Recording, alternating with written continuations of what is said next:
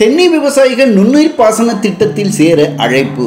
கஜா புயலால் பாதிக்கப்பட்ட தென்னை விவசாயிகளின் வாழ்வாதாரத்தை மேம்படுத்துவதற்கான மத்திய அரசின் நுண்ணுயிர் பாசன திட்டத்தில் தென்னை விவசாயிகள் சேர்ந்து பயன்பெறலாம் என்று பட்டுக்கோட்டை வேளாண்மை உதவி இயக்குனர் எஸ். சங்கீதா தெரிவித்துள்ளார். இது குறித்து அவர் வெளியிட்டுள்ள செய்திக்குறிப்பு, நாளுக்கு நாள் தண்ணீர் பற்றாக்குறை அதிகரித்து வருவதால் தற்போது எந்த வேலைக்கும் அளவோடு தண்ணீரை பயன்படுத்த வேண்டிய கட்டாயம் ஏற்பட்டுள்ளது. விவசாயத்திலே மற்ற இடுபொருள்களைப் போல பாசன நீரையும் அளந்து வாங்கி பாய்ச்ச வேண்டிய நிலையில் விவசாயிகள் உள்ளனர். இவ்வாறு நீரை அளந்து சிக்கனமாக பயன்படுத்த மிகவும் பயன்படுபவை நுண்ணீர் பாசன கருவிகளாகும்.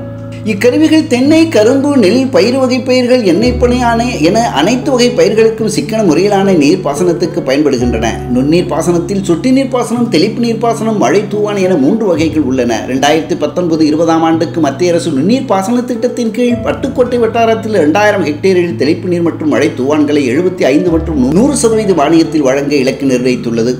அதன்படி சிறு குறு விவசாயிகளுக்கு 100% மானியத்திலும் இதர விவசாயிகளுக்கு 75% மானியத்திலும் நுண்ணீர் பாசன கருவிகள் வழங்கப்படும். எனவே இந்த நுண்ணீர் பாசன திட்டத்தில் சேர்ந்து பயன்பெற ஆர்வமுள்ள பட்டுக்கோட்டை வட்டார சிறு குறு விவசாயிகள் 100% மானியம் பெற சிறு விவசாயி என்பதற்கான சான்று, 2 புகைப்படம், கணினி சிட்டா, அடங்கல், ஆழ்குழாய் கிணறு என்று குறிப்பிட வேண்டும்.